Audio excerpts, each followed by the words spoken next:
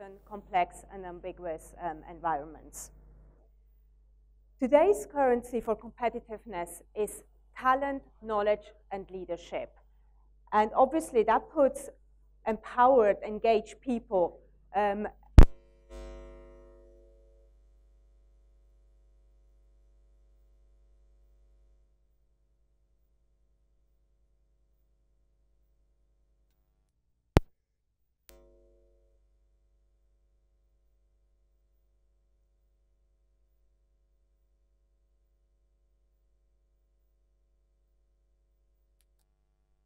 we cannot have an agile mindset on an enterprise.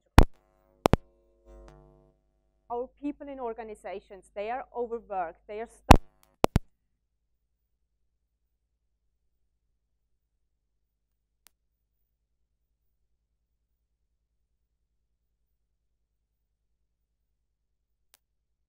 About leaving the organization. And these are things that we have to fix. We have to make sure that our people operation is in line with 21st century challenges. Let's look at some realities within HR.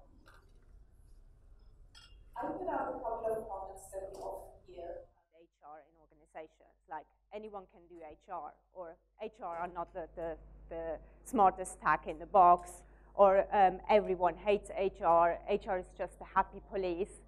These are things that we hear in organizations, but a lot of it is really unjustified. And many of these complaints actually come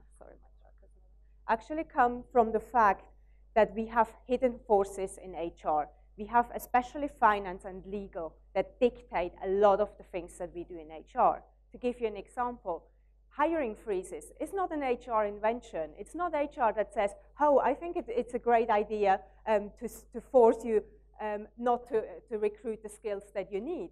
It's finance who comes in and says, no, it's October, we better not hire anyone anymore. The same is true with legal. We have so many constraints in our organizations today that are dictated by legal that we cannot talk to our people anymore. Legal makes sure that we can only ask a certain set of questions, that we have to tick certain boxes, and that we cannot have a conversation. So these are the things that we have to fix. Another issue is that our HR instruments are driven to handle poor performance and mediocrity. And that is something we have to fix. Another thing is we have to make up for weak managers and uninspiring leaders. How did performance management get to the point where they are today? Performance management initially started out as having a corporate goal and making sure that everyone in the organization works towards that one common goal. But that's a far cry from what we have today. Because HR realized that leaders or managers don't talk to their people. So they said, okay, we have to make sure that at least once a year your manager gives you feedback. So they put it into the annual process. What happened? It didn't work. So what did they do next? They coupled it with money. They said, if you want to promote your people, if you want to give them a salary rise and a bonus, you have to do the employee appraisal. So well-intentioned, but the results that we have today are not in line with what we initially intended. So we have to say no more. It's time for people operations to really shape the future of human resources. Lean Agile People Operations is really about inspiring, engaging, and growing talents and create amazing places for them to work and to thrive in. And Agile People Operations pros have to have a strong understanding of the 21st century employees and organizations. They have to know what the current talent contract is. Like people today, they seek an experience. They don't want to climb the hierarchical ladder. They want meaning, they want purpose. They want to be a part of something great. It's no longer about work-life balance, it's about life working. People today are social and mobile. We have to implement those kind of thinkings and demands into our people operations. Most of you will probably be familiar with this, this model. It's McGregor who said we have two types of employees. We have type X and we have type Y. Type X means that people are lazy, they don't like to work, you have to micromanage them, you have to supervise them, you have to tangle some money in front of them, otherwise they're not going to move. Firiwai says that people are intrinsically motivated, that they work if they believe in what they are doing. They don't need supervision. And those are the type of people that we have in organizations today.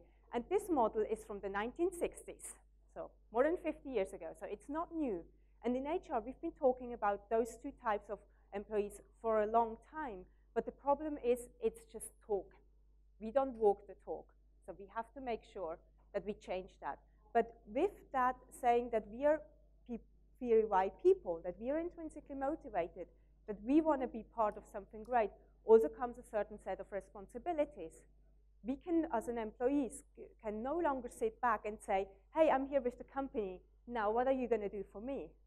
No, I have to shape my own career. I have to shape my own growth within the company and liaise with my leader as a coach, as a mentor. I have to liaise with my people counselor, with my talent scout in the organization, and help them shape my career and their organization. What does Agile HR mean? We have two components. One is that we transform the HR organization to a lean agile organization with a different set of teams.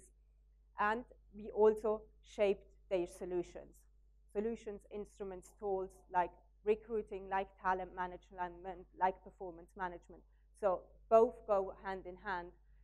Do we have any scaled agile or SAFe professionals in here? SBCs, SBC fellows?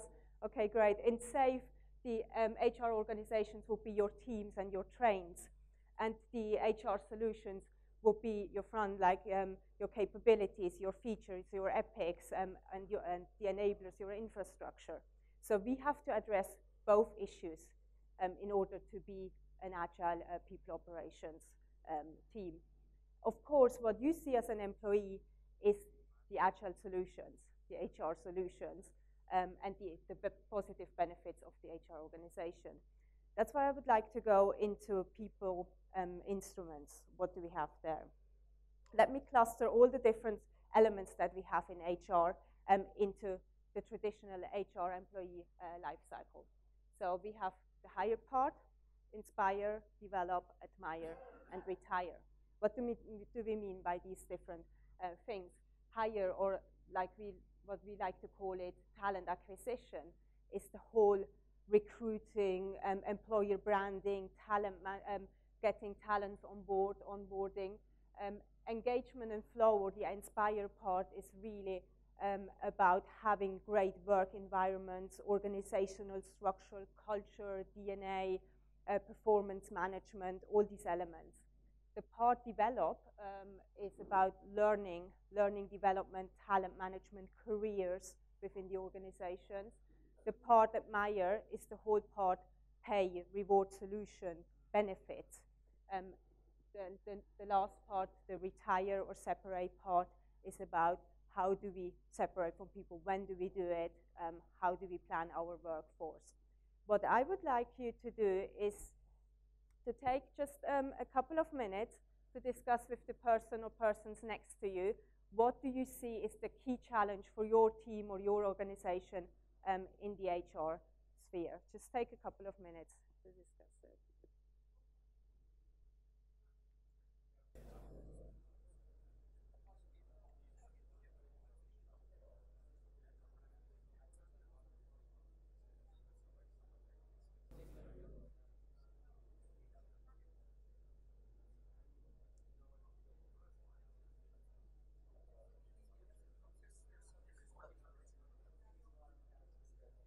I see there seem to be a lot of challenges. Let me get a show of hands. Who says hiring and recruiting is a key challenge in your organization? Okay. Who says it's performance management and engagement? Okay. Development, learning and development, careers? Okay. Performance, pay for performance recognition? Okay. And separation? No one. Okay, great. So we can skip that. That's good. Okay, that's good. That's good. You can share your insights later. Let me give you a brief overview on how we in Agile HR approach these things. Talent acquisition, it's the whole hiring and recruiting process. The one thing I want to point out, it's a lot about employer branding, and I see so many organizations that have really embraced Agile for so many teams, and they have this great way of working, but they don't actually utilize it when they hire people. Of course, if they hire Scrum Master or Product Owner, it's written that they obviously work with an Agile approach. But other than that, they don't utilize that, even though millennials, the young generation, and India will have almost a whole workforce made up of that generation, they embrace agility like no other. So we should really make sure to tell people, hey, we're a great company to work for. We are embracing an Agile way of working. The other part is that we have to build a strong talent pipeline. And sometimes we forget that the pipeline is not just people out there who are potential employees, it's also the people we have within our organizations. And we tend to forget them when we hire. Then the talent acquisition process has to be an experience, because we as employer also we have to showcase how great we are, and we have to actually be part of the recruiting process the same as the candidate, because we apply to the candidate the same way the candidate applies to us. 6 in 10 organizations already have difficulties hiring great people. They say it's a huge challenge. So we have to make sure to have that, and we have to make sure that we hire people over paper. What do I mean by that? We have to look behind the CV, behind the resume, because 68% of resumes are misleading. And 63% of IT organizations have found out lies within CVs and falsifications. So we definitely have to look beyond that. And we have to ask people, how great are you at working in an Agile setting? How can you flex your muscles? How reflective are you? These are the kind of questions that we have to build into our recruiting process. And why not do a hackathon, a hiring hackathon?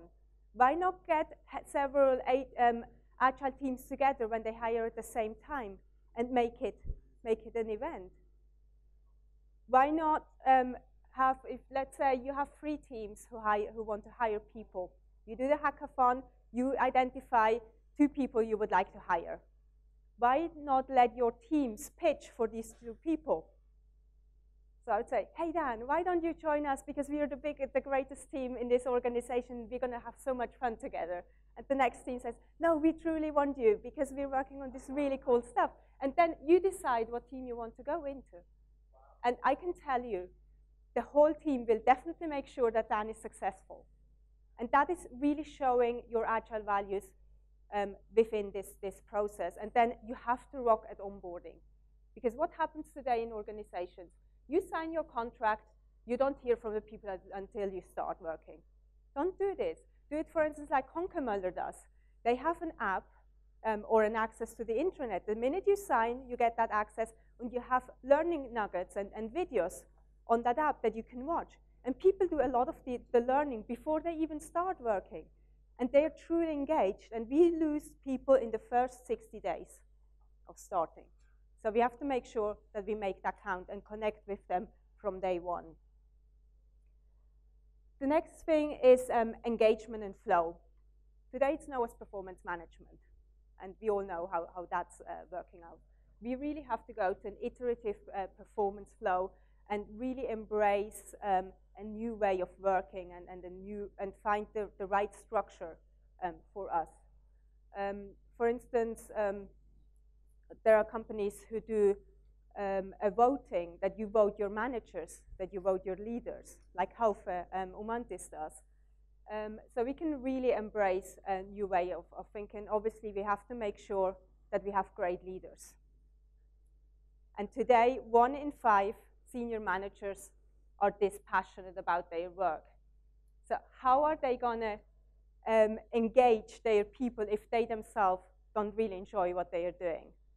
So we definitely have to make sure that we deal with that issue and that we understand the new way of leading people. It's no longer I'm the boss, I'm the manager. It's being the coach, the partner, the mentor, depending on what the employees need.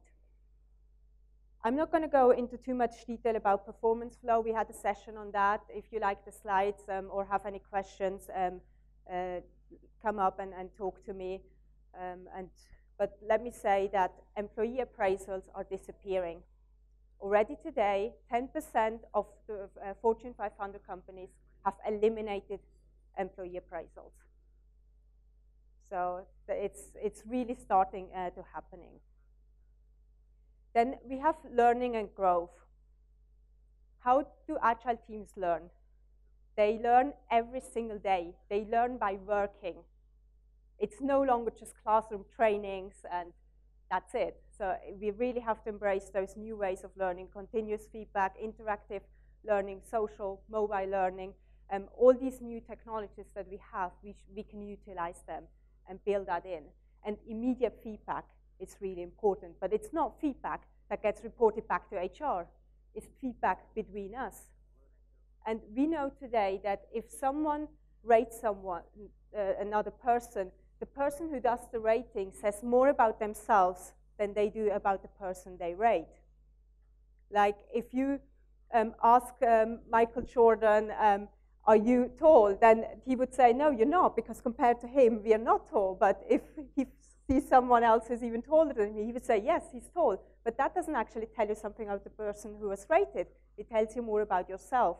And if we do 360-degree feedback, that's just going to multiply by 7 or 9 people.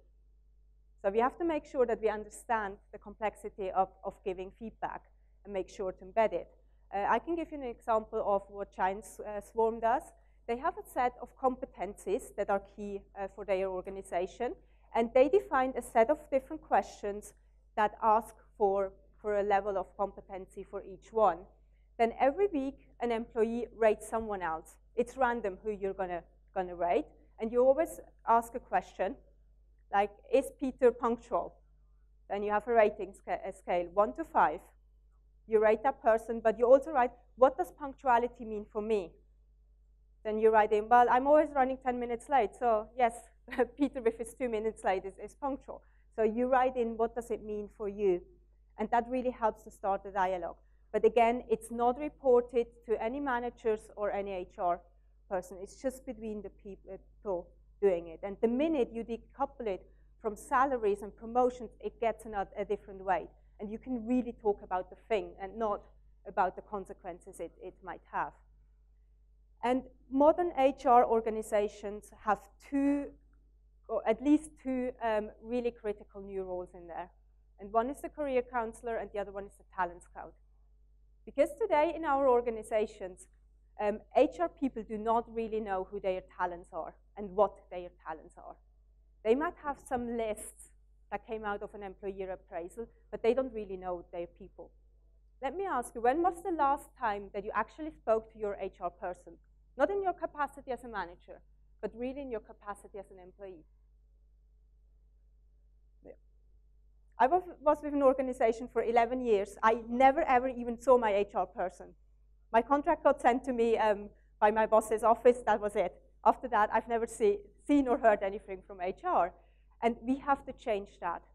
And we need to have career counselors who you can approach and say, hey, listen, I'm very happy where I'm at now, but within the next 6 to 12 months, I can imagine to move on and do something different. So they can discuss options without having any negative consequences. And we need talent scouts. We need people in the organization who know where the talent sits and what their talents are, so that when it comes to a flexible workforce planning, they know, oh, we can pull these 3 people and approach them and ask them if they would like to move. So it's going to have a different kind of feel to it. And as we mentioned before, we are Theory Y employees. And if we're Theory Y employees, we're going to take responsibility for that. We're going to approach the people, but HR is going to be there with the set of tools and options, and we can really have a dialogue. Pay and recognition. It's always a key topic. Bonuses and how do we approach that. I guess everyone here is familiar with Daniel Pink, Mastery, Autonomy, Purpose. I'm not going to go too much into that. What I would like to point out is that we have to bring in flexibility and transparency. to our salary systems.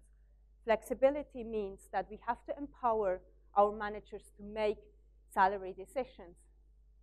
And that cannot be tied to a once-a-year event. You have to make sure that they have the authority and the knowledge and the data to do it. The other thing is transparency.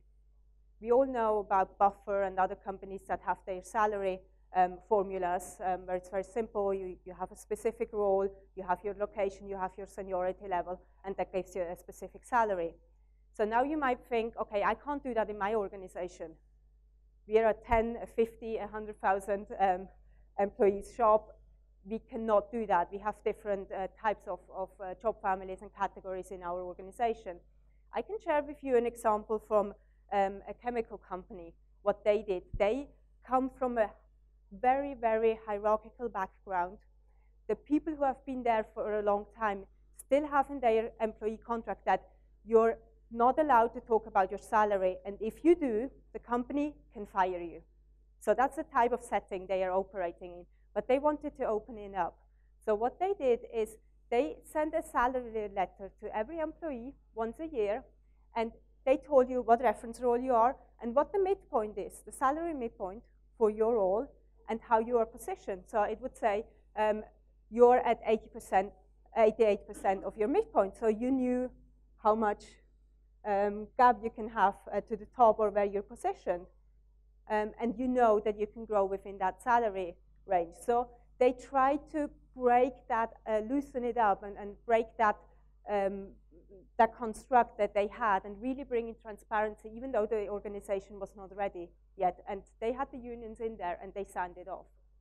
So it's really possible to start doing certain things. And I think one of the speakers mentioned the Trojan horse. And a lot of the things that we start doing in HR are a Trojan horse. We have to start loosening it up and show them a different way of doing it. And then another example about empowering employees is from a pharmaceutical company. They started having a reward solution center where they gathered all the compensation data and they set salary ranges for specific roles. And every manager had access to that data pool. So when they hired someone or wanted to promote someone, they could just choose the new reference role, and then they had the internal and external peer data and benchmark data on there. So they could really make an informed decision and say, that's the new salary I would love to give to that person. And if that was within a given range, they could just send it off. They could press a button and it would just print your contract. You didn't have to go through legal or hiring or whatever. So they could do it immediately. If it went above 20% of the top, they had to contact the Reward Solution Center and talk to them and plead their case why that person should get a different salary. So there are ways of approaching that, even though your organization might not be fully agile. And you might have to tread more carefully. The last point I would like to make here is about benefits. It's benefits, what it includes is all pension schemes and these things, but it's also about the immediate benefits that you get. And we sometimes forget to have the health and well-being of people in there. Even though we know today from a lot of studies that if our people are mentally and physically healthy, they are 36% more productive just by choosing the right benefits. And employees today say, if my company gives me a Fitbit, I'm even willing to share my data with them. So they are open for these kind of things, and we have to make sure that we have a balanced approach. And in order to get the topic of money off the table, we have to find different ways. And we have to understand why there is this run for bonuses and for salary raises. It's not just to get a financial stability. A lot of it has to do that this is the only kind of recognition and feedback people get in our organizations. That's how they are recognized and awarded. So we have to come up with new solutions to do that. And always have the agile mindset of teams in the focus, because the minute we start choosing and picking within the team, we're going to have this kind of rating in there. And we have to make sure that's really the approach that we want to have. Then new beginnings, last but not least, has a lot to do with when do we separate with someone. And there we should follow the approach, hire slow, fire fast. Meaning make sure that you have the right people, but if you see that it doesn't work out for whatever reason, make a cut. If you can find something else within the organization for that person, great. If you don't, help them transition into an external role.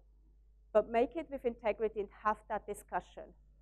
And I am sure if you have that honest discussion, if you have it right away, people are going to be happy to and are still going to be great ambassadors for your organization if you do that with integrity. No. Because it's no in the sense that we have them today. It's yes to, of course, we improve every single day. And you know Agile better than I do, so you know how powerful Agile feedback or feedback in Agile teams is and how they improve on a daily basis. But if you see that it's not the right fit, and again, I'm saying for whatever reason, for instance, Michael Jordan used to play baseball at one point in time because his dad passed away, so he quit his NBA career and went into baseball. He was decent, but he wasn't that good, which doesn't mean that he's not a great sports person. But baseball was just not his thing, and that's the same in teams. It doesn't mean that it's a bad person or a lazy person, it's just not the right fit. And we have to make sure that we account for that. Because PricewaterhouseCoopers did a study on this in their own organization. And they said if you have a team of 4 consultants, they are supposed to bring in $500,000 in revenue a year. If we have one bad apple out of the 4, that's going to reduce our productivity by 30 to 40%. That's $125,000, not counting the amount of money that person actually costs in total HR costs. So those are the things that we forget. Bad people suck the energy out of the other ones in the team, and that's a huge productivity loss that we sometimes don't see. But having said that, we also recognize that a lot has to do with hiring freezes that we mentioned before, or lack of flexible workforce planning. Because the manager knows the minute I get rid of that person, I probably won't be able to fill that spot anymore. But if we have agile workforce planning, if we know our talents in the organization, we can fill those positions quickly. And if someone comes up and says, hey, I was just in a bar last night and I met a friend and he wants to go on a sailing cruise, I'm going to join him, see you in 6 months. You say, hey, cool for you, off you go. Come back in 6 months. We have to have that flexibility. I mentioned at the beginning that people are stressed out. There was a study by Regus in 2012 here in India, and they realized that a lot of people, and more people are being stressed at work. And having flexible workforce planning would have reduced their stress by 78%. So we have to embrace those new ways of working and have to make sure that we don't lose people along the way. Because the minute we part with people, we have to turn them into winning ambassadors. And I've seen it over and over again in so many organizations that we burn bridges when we separate. And that's not the way to go. Sure.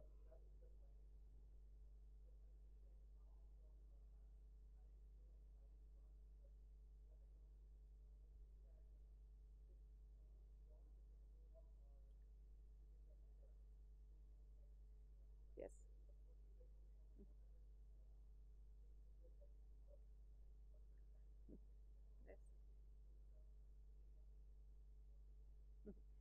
The question was about hiring slow, firing fast, that HR cannot make that decision, that they don't have the knowledge to make that decision. Yes, that's right. HR is not there to make that decision. Managers and teams have to make that decision because HR is not going to know, but HR has to help with that transition and have to have tools and instruments ready for that. Let me just say a couple of words on how to transition from a traditional HR approach to lean Agile People Operations. We see that in organizations tightly linked to your Agile journey. If you just have one or two Scrum teams, usually that's not such a huge issue. But the bigger the Agile organizations get, the more you have this clash with corporate and traditional mindsets. But Agile HR is a reality. I've just pasted a couple of comments from trend analysis for this year. HR embraces Agile, HR drives the Agile organization. So Agile HR is here, and the time to invest is now. If you started last year, the better, but you shouldn't wait. Because if you wait, you're going to lose out. Because the stuff that we're going to invent in Agile HR, a lot of it is new. And we have to find our way, and we have to do an iterative approach, and we have to make sure that we take all that learning with us. This is how we typically set it up. We have a trigger when companies come to us, either with the vision to have 21st century HR organization, or they have a specific challenge, like recruiting, performance management. We either do a full HR assessment or a quick assessment, and then we do an initial backlog and an initial retrospective. We do a value stream analysis, lightweight business case. We train and educate everyone, and then have the backlog refinement, and then get started. So really setting it up as an agile approach. Let me give you some quick tips, and I hardly dare to show you the first one, but I'm going to tell you why it's up there. Involve your HR professionals. And I'm serious about that. So you think, okay, it's obvious. We want to change something in HR. Of course, we have to get HR on board. If we want to change something in IT, we get IT on board. But 6 out of 10 organizations that contact me ask me this: do I really have to get HR involved? Yes, you do. Here is the problem. Typically, the people that you're in contact with might not be the right people for such a transformation. The people who are great at such a transformation are the people who sit in compensation and performance management teams, or in talent management, so they strategically plan all the projects. Those are the people that you need.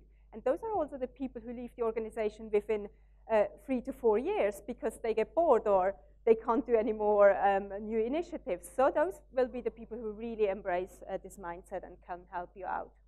Then set them up for success. You wouldn't believe how many organizations I've seen that set it up as a project. Okay, they're going to spend 10% of their time, they're going to work on that. Yeah, we just meet like once a week. And you know it's probably going to be once every 2 weeks or 3 weeks in the end.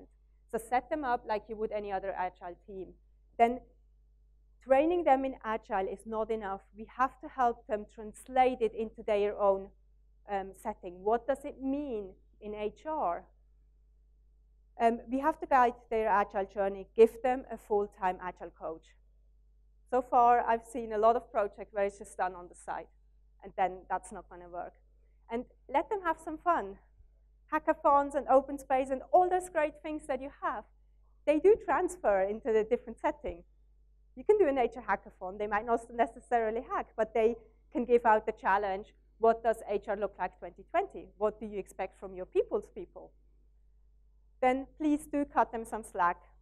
Remember what it was like when you started out in Agile. And that's the same situation for them.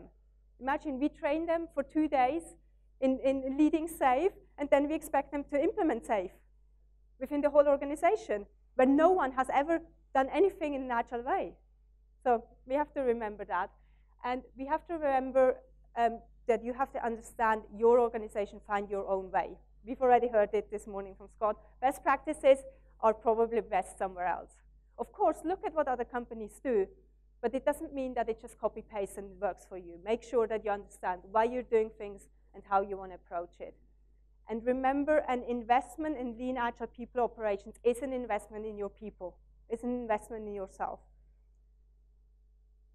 And to win the marketplace, you must first win the workplace. Thank you very much. If you have any questions, please let me know. Thank you. Any questions?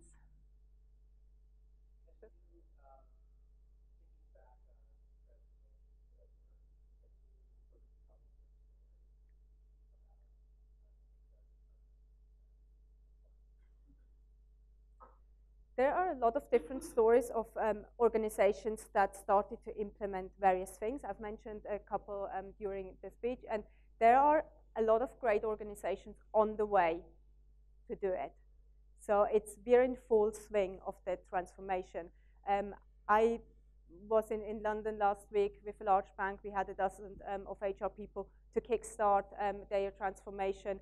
I'm meeting with an organization tomorrow with 40 HR people who are well on the way to discuss certain things. So there are no large organizations who have done the full transformation from a like 50, 60, 100-year background to a fully agile organization. But there are a lot of organizations out there who have started doing great things, where you can learn, where you can connect and do it. But it's a huge construct. You have to imagine the old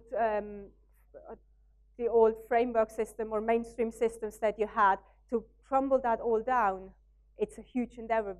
Of course, we can say we get rid of job descriptions and have value statements for teams, but we have to realize what is all linked to those job descriptions. You don't get any salary data anymore if you don't have that. You can't rank your people. It's all linked to the job evaluation system, which is sort of the backbone of your organization. If you get rid of that, how do you do it? And there are certain things that we haven't figured out yet. Like, what is career? How is career going to be defined? Because it's one thing to have career defined within your organization, but those people need something to put on their LinkedIn profile and on their CV that others can understand.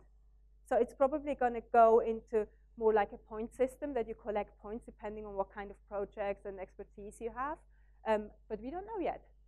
So we're really in the middle of shaping the future in HR, and we need your agile knowledge and your actual agile power and enthusiasm to do it, because you've gone the way. We're still not there yet, and we need your help to get there.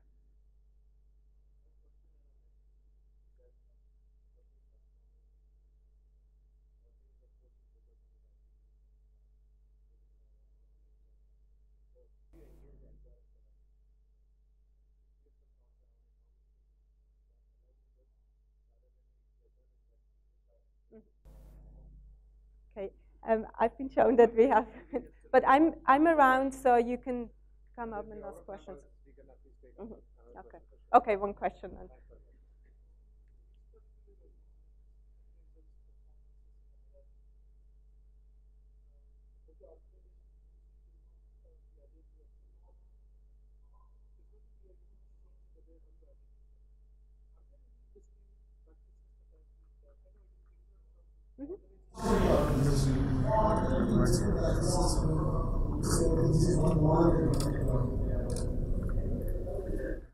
To tell you one model that you would work. I can give you examples of different models that work, but one thing is we eliminate employee appraisals, and there is no one thing that takes over for that instrument. It's going to disappear because it's so embedded in the workflow that we give feedback and that we interact and that we learn and grow, that we get rid of employee appraisals. And we have your talent scouts, we have your managers, we have your peers who recognize who the great people are. Because I can ask any one of you to point out the best performer in your team, and you will be able to tell me. You don't need an annual appraisal to do that. So we have to be honest that that's the way it is, and we don't have to go in and do it in another way. And you have companies like Spotify, for instance, who have a great model who really thrive on that. Netflix has a slightly different model, but they are truly agile as well. So there are different ways of approaching this, but employee appraisals are going to disappear, and there's nothing that comes in. And we always get asked, like, we don't want to do the appraisal, we don't want to do the ratings, but we still want to make sure that every individual gets their fair pay and is paid for performance. But the minute you say you pay for performance on an individual level, you have to put in some yardstick and you have to measure against that yardstick. And if you don't want to have appraisals, because we recognize it's not working the way we think it would work, then we can't do that. We have to do it in a team approach. And bonuses are more going to be about profit sharing. If the company does great, everyone gets something. And the teams either decide how to split that bonus among themselves. Either everyone gets an equal share, or depending on seniority level, but it's a team that actually decides. And it's about the performance of the whole company. Okay, I'm going to take more questions offside and then, exactly. Thank you. It was my pleasure. Thank you so much. Thank you.